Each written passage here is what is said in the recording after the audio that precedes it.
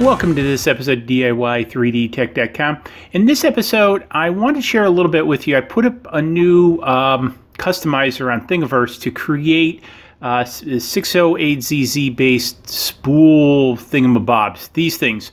I'll talk about that in a second. So I designed this in OpenSCAD, created a customizer, put it up there so if you want to do it. I created this primarily for the Wanhao, and we'll go over to the Wanhao and look at it in a minute.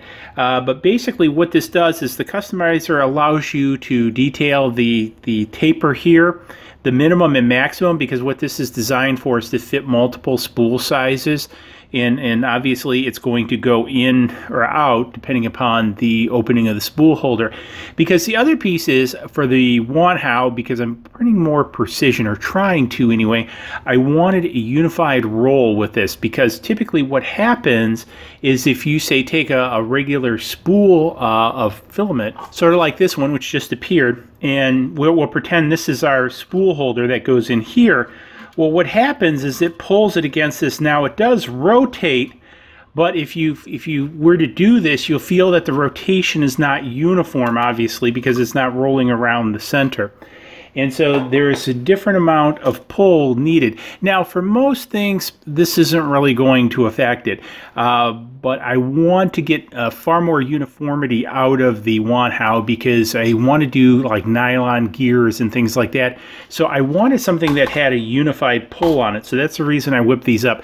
I've seen a couple others specifically out there, but what I did is I also retrofitted the Wanhao for 1/4 bolt across the top. And when we go over to the Wanhao, we'll talk about that a little bit more.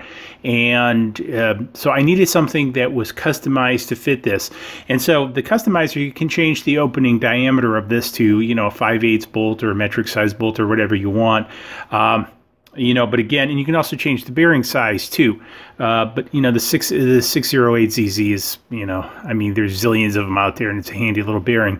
So you can go up to, I think, what, maybe a 5/8, 5/16. I can't remember what the actual inner diameter, I think it's of this is. But anyways, you sort of get the idea. So tell you what, let's head over to the Wanhao and take a look at this in action.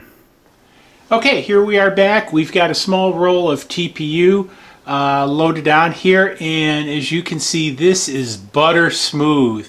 And because of the way that this works, this pulls it in perfectly round, if you will. I guess that's what to call it. So my pull on this is completely uniform and with very little friction because of the bearings.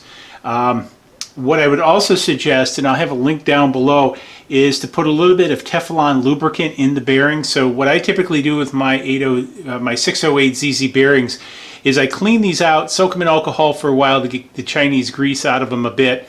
And then what I do is I squirt a little bit of that Teflon lubricant I've covered in a prior episode in there, and these guys are butter smooth. This guy just rolls perfectly.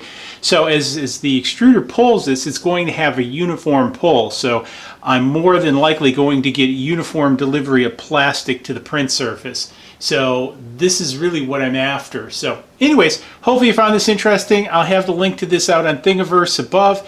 Hey, go ahead, print it if you do make. Hey, please post a make on there. Follow me on Thingiverse.